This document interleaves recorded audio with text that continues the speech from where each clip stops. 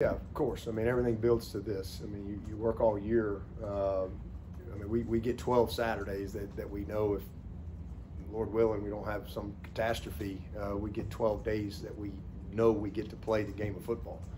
So, I mean, you spend the rest of the year preparing, practicing, meeting, training, running, just competing against each other.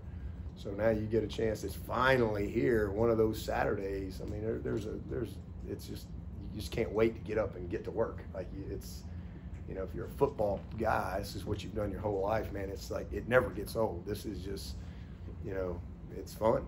It's fun when it's finally here, because there's so much that goes into it. Again, it's so different from all the other sports, right? Baseball, you play every day. Your practice is the game.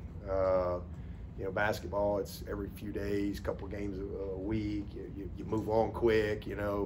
Football, man, it's, you live with it for a week, and you only get 12 days and then whatever you get after that is what you've earned, through those 12 days. So, but even with that, if it's perfect, you get 16 days.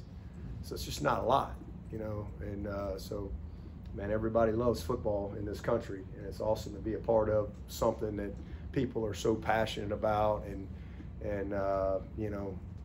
start thinking about all the way back in the spring. So just glad it's finally here and ready to get going, and excited to play, a great opponent.